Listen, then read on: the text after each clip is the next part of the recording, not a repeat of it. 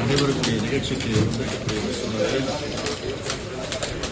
என்னுடைய இல்லத்திற்கு உரையை தந்து மரியாதை செலுத்துவதற்காக வருகை தந்து என்னை சந்தித்திருக்கிறார்கள். அதே நேரத்தில் மிக அவசியம் மேற்கு வர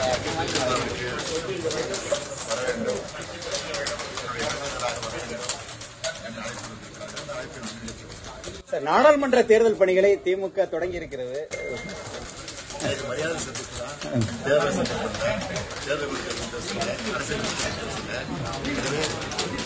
மரியாதை met personally, and it was a courtesy meeting. So the program was not fixed up earlier. My honorable governor requested me to attend some family function. So that for that purpose I came in Chennai. But without Stalin, how can I go from Chennai? So I think that it is my duty to meet Stalin and to have a cup of coffee. What is popular in Chennai? And we said Namaste and Vanakkam. Will this extend into a political meeting soon, ma'am? If the two political leaders are together, then we can talk something. What may not be political interest of the people, but maybe something for development and other things also.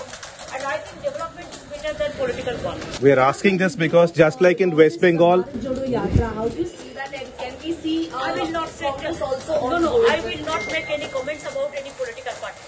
ma'am, we are asking this because just like in West Bengal, in Tamil Nadu also the ruling government has issues with the governor. So we thought that will you be discussing about that or your comments on that? No, that we didn't discuss.